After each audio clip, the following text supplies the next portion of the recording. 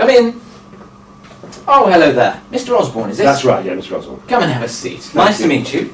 My name's Mr. Stevens. I'm one of the urologists. Right. I wonder if I can ask you a little bit about why you're here and what problems you've been experiencing. Yes, well, I have an enlarged prostate, and things have been getting worse recently, and I went to the GP and he's referred me to you. Okay. Do you want to tell me a little bit more about that? Yes, it's what happens at night is what's got worse. It's getting much more frequent, the need to go to urinate. Okay. You know, it used to be once, maybe twice a night. Now it's 2 times, maybe 3 times a night. And everything's got worse, as it were. The time taken to begin, the making sure it's finished, then the sudden thing, oh, have I finished, haven't I?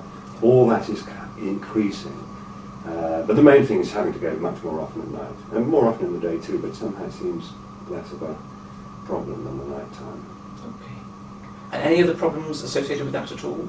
Well, my partner is a light sleeper, poor chap. He gets woken up by me just trying to be quiet, and he finds it difficult to go back to sleep, so that's producing a little bit of tension. I'm feeling tired myself as well because of it.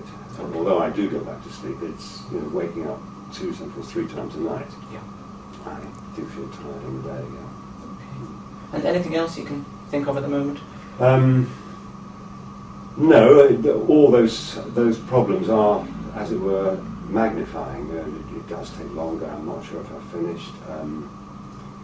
That's the real problem. But nighttime is becoming a real drag upon me and my partner. Yeah.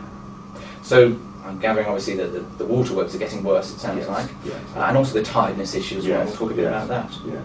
What I'd like to do, if it's okay with you, is ask you a few more questions, a few specific questions, and a bit about your general health as well. Of course. We may well then need to examine you, and then we'll have a little bit of chat about what to do next, what our options are, if that's all right. That sounds perfect, thank you. Yeah. Okay.